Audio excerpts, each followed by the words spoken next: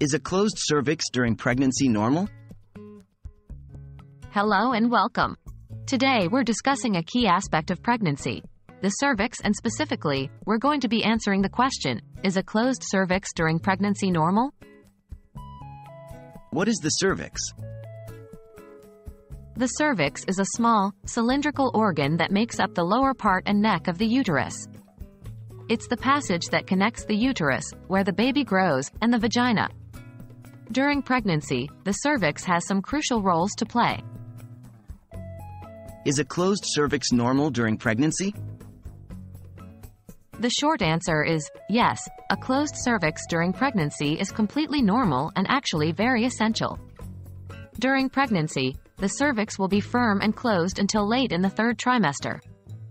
It forms a protective barrier to keep the baby in the uterus and prevent infections from entering. Changes in cervix during pregnancy. Throughout pregnancy, the cervix undergoes significant changes. In the early stages, it creates a thick mucus plug to provide an extra layer of protection for the developing fetus.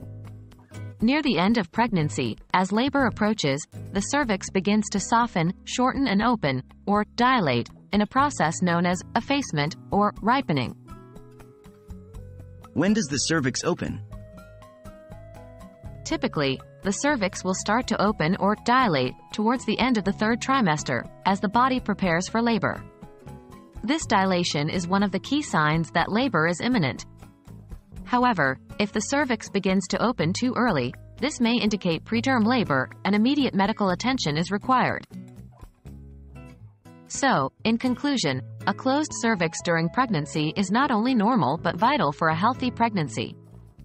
It's a fascinating part of the pregnancy process, demonstrating just how amazing and adaptable our bodies are.